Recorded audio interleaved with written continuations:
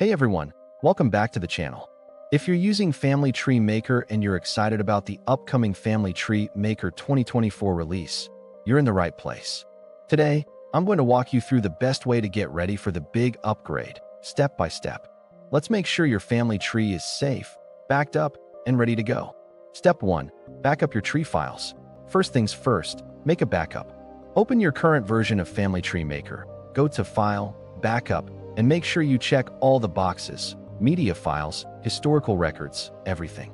Save that backup to an external drive or a cloud service like Google Drive or Dropbox. Trust me, this is the most important step you can take. Step 2. Sync with Ancestry or FamilySearch. If your tree is linked to Ancestry or FamilySearch, go ahead and sync everything. You can check your sync status right inside FTM by clicking View, then Tree Browser. Make sure all updates are pushed before the upgrade. That way, nothing gets lost or out of sync during the transition.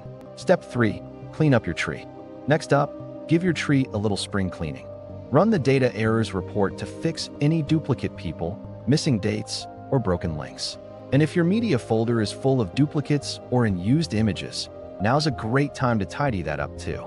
A clean tree runs smoother and faster. Step 4. Check your system.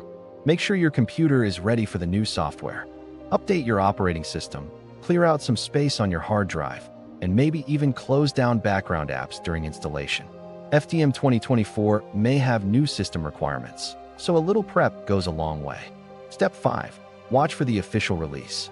If you're already using FTM 2019, you should get an email when FTM 2024 is officially available. And always download from the official site. No third-party downloads, folks. Step 6. Save your settings. If you've got custom preferences, layouts, or plugins, jot them down or take a few screenshots.